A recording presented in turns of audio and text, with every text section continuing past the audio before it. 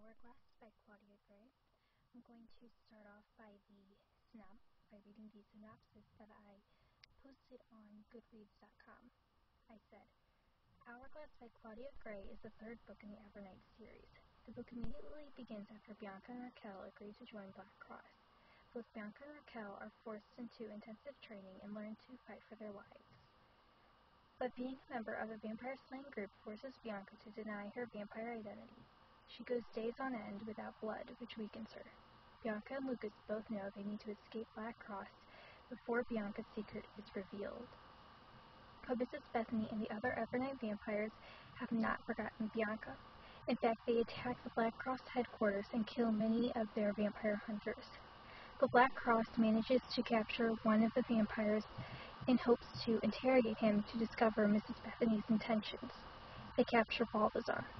After seeing the torture Balthazar undergoes, Bianca knows she can't stay in the group for much longer, for fear that the same torture may happen to her if Black Cross finds out she is half vampire. However, one day Raquel and Dana see Bianca drink blood. From there, everything goes downhill. Lucas and Bianca are forced to escape Black Cross. Now they have the vampires and Black Cross after them, but Bianca's dwindling strength shows that the hourglass is slowly running out of sand, and she will make a big change. So, I rated this book a 5 out of 5 stars.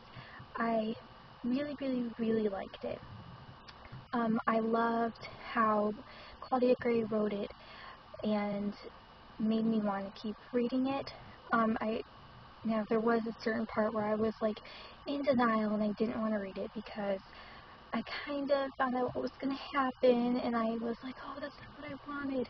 But I realized that if everything went the way I wanted, it'd be super boring and not so thriller-like. But I really liked it.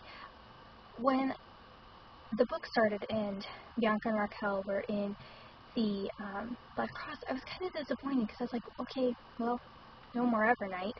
And I really liked Evernight. And I thought I wasn't going to see, like, Vic or Ranulph or Balthazar ever again. And as I said in my synopsis, you do see Balthazar again, you do see Vic again, you do see Ranulph again, which I was very, very happy about because I loved those characters. You get to find out more about who they are. Claudia Gray kind of goes further into who they are as people, and you get to find out more about them, which I think is really interesting. I mean, Ranulph is funny as ever with his medieval way of thinking, and Vic is super funny with his like non-conformist beliefs, and Balthazar is Balthazar. I really like this book.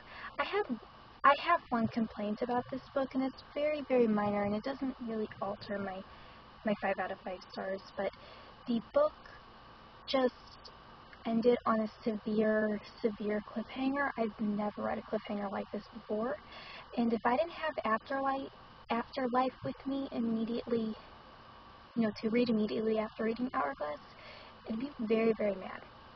Especially if I was waiting for Afterlife to come out. I don't know, it was just like, I don't feel like that's how you should end a book. It was just sort of like, done, And I was just like, kind of disappointed, but I immediately went into reading Afterlife, so it was okay. But I feel like if I was waiting for Afterlife to come out, I'd hunt down Claudia Gray and demand that she tells me what happens in the book. But I really, really did like the book. I love this series. It's not the typical vampire series that you may read or you've heard of. It's different. I like that. It's really good. To me, I like how things don't go as it seems, even though it does disappoint me, but I realize that that's what a good author is. So I definitely recommend this series and this book, but make sure you read Evernight and Stargazer before, because I feel like if you read Hourglass on the spot, you'd be so confused, because Claudia Gray kind of immediately jumps into Hourglass without providing much of an explanation as to what happened. It just immediately starts with Black Cross, so definitely look into these books. And side note, I have 20 subscribers now. I'm super excited. I mean, I dreamed to get in the double digits, and I'm there. And I want to thank all those people for believing me, and also I really want to thank this new friend that I've made, Justin. I'm going to post a link to his channel.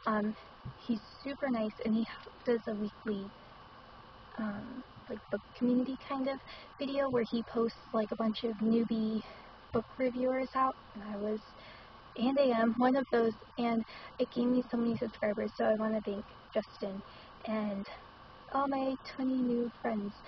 So thank you guys, and I hope you have a good day, and look forward to another video. Bye.